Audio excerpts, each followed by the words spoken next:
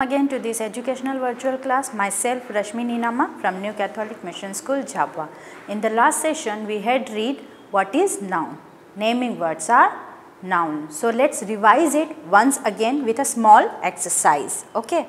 So here are some noun words which are Ooty, name of city; dog, name of animal; teacher, name of person; lion, animal; Lucknow, name of place; rose, name of flower; goat, name of animal; lily, name of flower; policeman, name of person; marigold, name of flower; nurse, person; Hyderabad, place; cow, animal; lotus, name of flower; bear, name of animal; and zebra, again name of animal.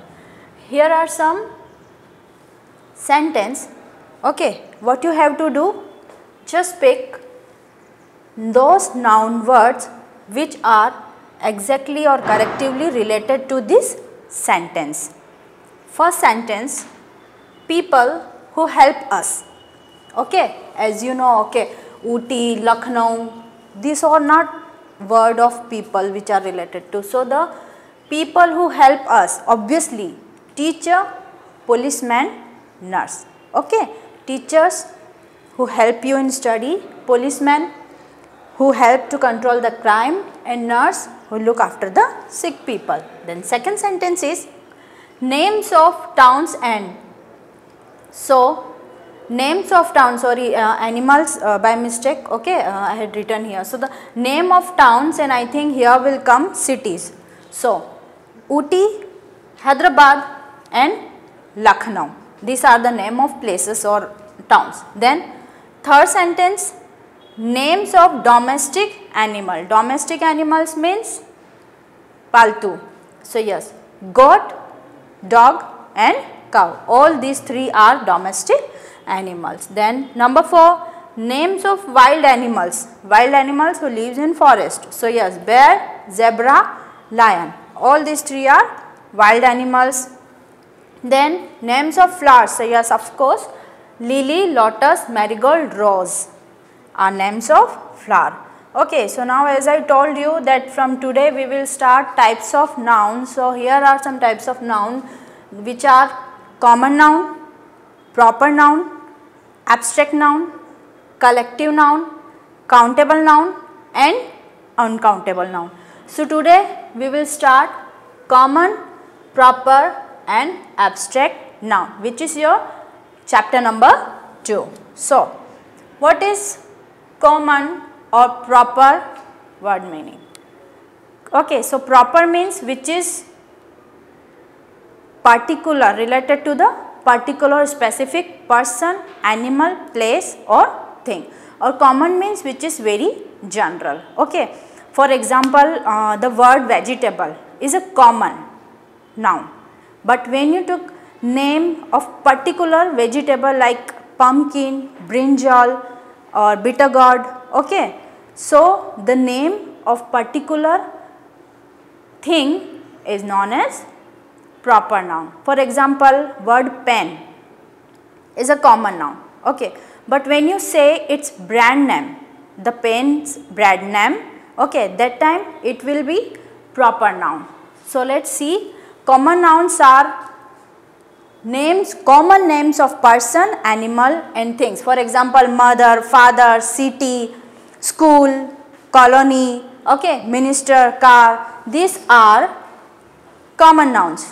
And then proper noun, which are special names or specific name of person, animal, places and things like Nisha, Aman, Mumbai, particular city name, India, of course our country, okay, Pepsi, April and Tuesday. So let's solve some exercise. Here are some noun words. What you have to do, just identify which are the proper noun and which are the common noun. Okay, one more thing I want to tell you that proper nouns always capitalized. Okay, proper noun always start with capital letter. it is a very easy catch for you to identify the proper noun. So, as you can see, first word is Jack, capital letter, and of course you know name of person or particular person. So, yes, it is proper noun. Then muffin, so many flavor of muffin are present. Okay, so no flavor name mentioned here. So, yes, it is a common noun. Then beehive, again common noun. Easter, name of particular festival, capital letter. So, of course, it is proper noun. Library, so many kind of libraries are present. So, no name specific or particular name mentioned here. So, it is a common noun. Then shop, which shop? No mention. Again common noun. Then Harry Potter, you all know. So, proper noun. Then June, okay, name of month, capital letter. Of course, it is a proper noun. Donald, name of a particular person, proper noun. Market, which market? No mention. So, yes, it is again common noun. Okay. Now, let us see one more exercise. Okay. Circle the proper noun and underline the common noun. What you have to do? Circle the proper noun and underline the common noun. So, first sentence is, my cousin gave me the book, The Three Musketeers. Okay, so here word cousin, no name mentioned here. So, yes, the word cousin is a common noun, and the name, particular name of a book, The Three Musketeers, is a proper noun, and book word is a common noun. Then second sentence, Nisha and Bina are sisters. As you can see, Nisha, Bina, both are particular or specific person names. So, of course, they are proper noun, start with capital letter, and the word sister is a common noun.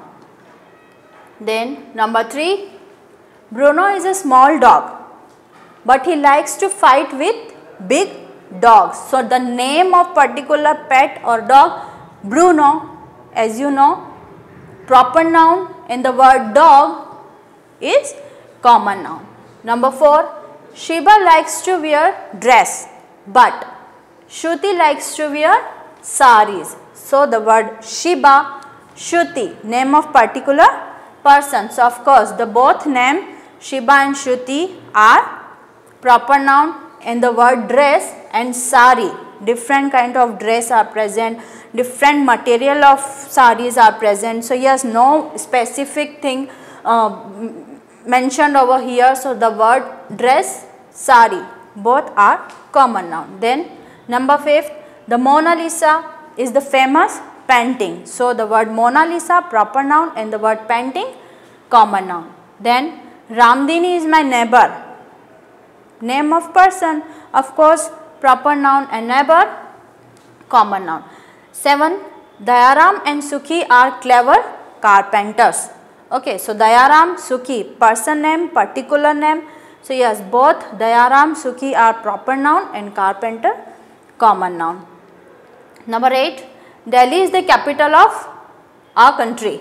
So, word Delhi, specific name of a city. So, the word Delhi is proper noun. Capital, other capitals are also present, and country, other countries are also there. So, the both word capital and country are common noun. Then number 9, Sunita plays the piano and Sunidhi is a singer. Again, person name, particular or specific person name. So, the both words Sunita and Sunidhi are proper noun, and then piano and singer. Okay, so the piano, no brand name mentioned here. So, the piano and singer both are common noun. Now, next, abstract noun. What is abstract noun? As you can see, an abstract noun is the name of an action, state or quality. It refers to the thing which you think or you can feel. It means you cannot experience it with the 5 sense of organ, and they are your sight, hear, okay, nose, smell, and then taste and touch. So, you cannot touch them, or you cannot hear them, or you cannot taste the abstract nouns. For example, growth. Can you touch the cloth? Of course not. Beauty, bravery, sleep. Can you smell the sleep? Of course not. You can only feel them or you can only think about them. Okay, so the things or the words you can only think or you can only feel are known as abstract noun. Okay, so some exercise are here which are related to the abstract noun. Okay, the question is circle the abstract noun. Some options are here, you have to choose abstract noun. So the first is cake. You can taste the cake. So of course it is not abstract noun. Then youth, you can only think of it or feel.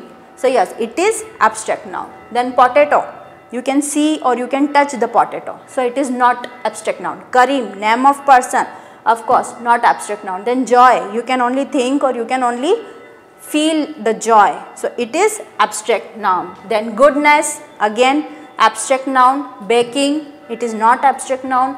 Pity, abstract noun.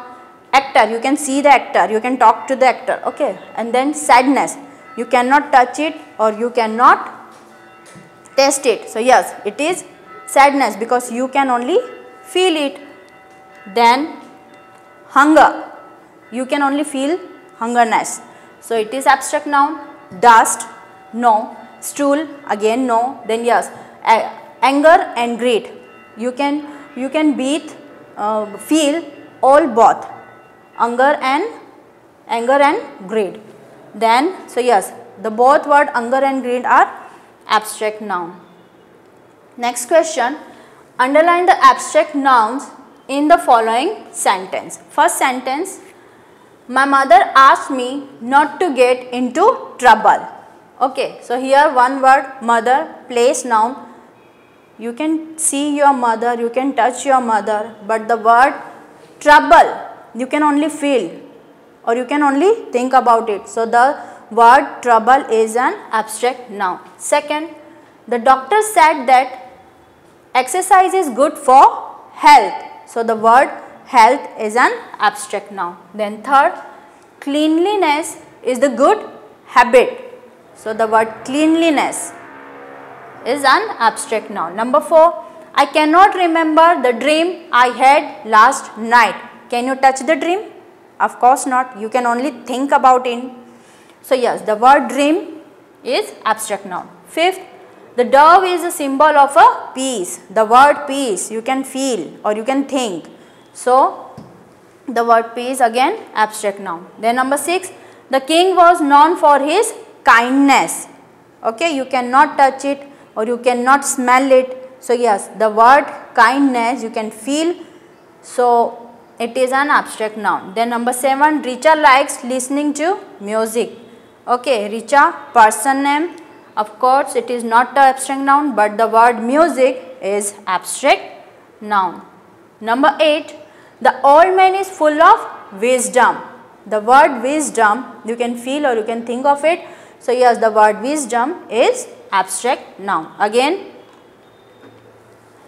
last question, fill in the blanks with this abstract noun. And options are great, childhood, slyness means cleverness, kindness and honesty.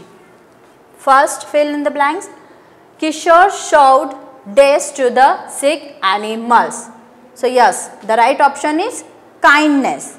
Then second, the fox fooled the lion with his slyness. It means cleverness.